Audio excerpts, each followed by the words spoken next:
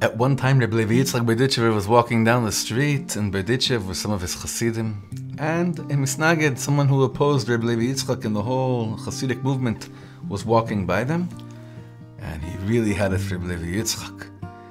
And he gathers up all the spit that he ever had in his life, and he spits in the face of Reb Levi Yitzchak Berditchever.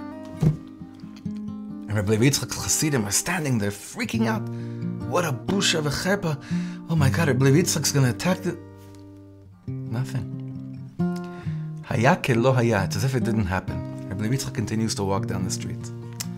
The Chassidim, they're very bothered. They said, okay, Reb Levi, Heilige Rebbe, Adkan, till here. Your piousness and your humility and all these wonderful saintly stories about you, at a certain point, there's got to be a border. This can't happen. How could we let this guy get away with it?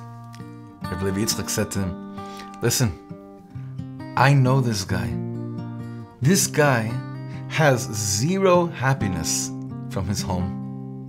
He has zero happiness from his wife.